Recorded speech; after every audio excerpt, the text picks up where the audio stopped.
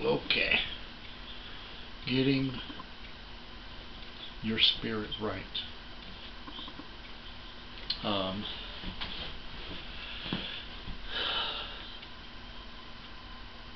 I have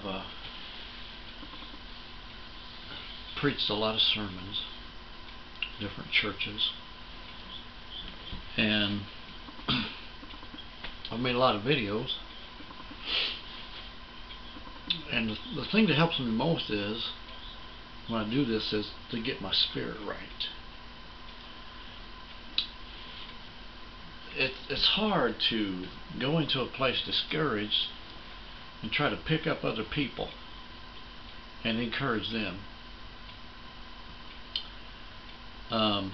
Sometimes the devil he's relentless. He don't stop. He don't quit. He don't back up.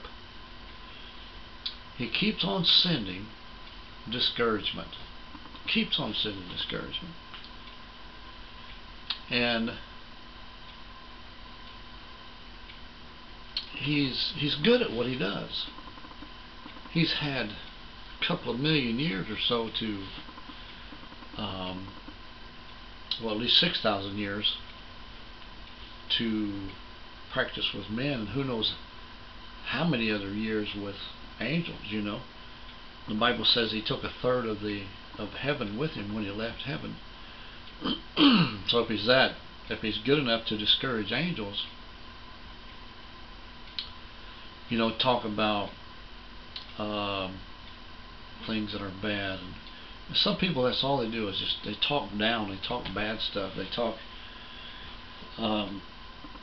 complain about Israel, everything. I remember Israel when the Lord led him out of Egypt, and he took him out on in the wilderness, and he was feeding them manna, and they began to complain. And I always wondered why the Lord got so upset, because they began to complain. Well, obviously that's what took place in heaven with the angels when the devil, he taught the angels how to complain, I guess that's why the Bible says then iniquity was found in him. And it all depends on who our ear catches the voice. You got to listen to the one whom the devil is using the mouth of. A lot of sermons, I'll get up and I'll begin to preach, and I'll have to preach for 10-15 minutes just before I can capture that spirit and begin to lead them. Not try, but God leads them. Begin to lead them into a place where the Spirit can begin to speak to their heart and encouragement. And the devil threw me for a loop today. Sent me this guy that's just so obnoxious, got no respect for God or his own family, and he was calling me names, and he was insinuating that I wasn't very intelligent. And while this might look like a mild thing to you, it's quite another thing to have a guy in your face saying this stuff,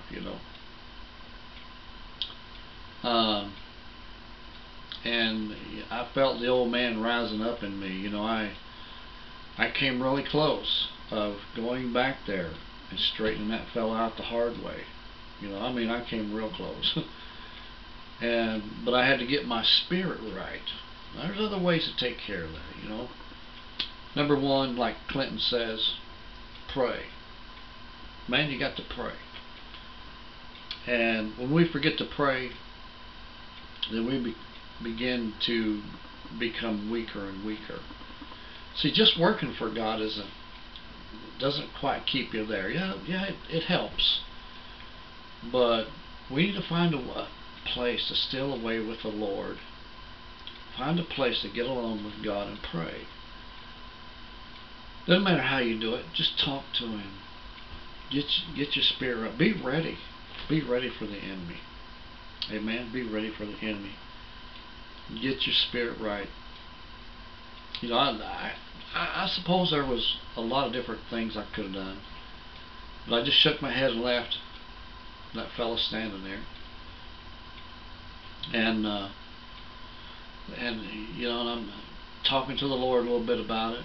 You know, and I need to talk to the Lord about it later, definitely, and try to keep this thing under control and find out what God wants me to do, that I can be blessed. I'm not losing my blessing for a guy like that. Amen. Just not going to do it. And you follow that example. You can do it. Lord said turn the other cheek. There's something more to turning the other cheek when you get around to doing it. Okay. All right. God bless. Thank you for joining me. And come back again. We have another good subject right here, Crossing the Middle Ministry.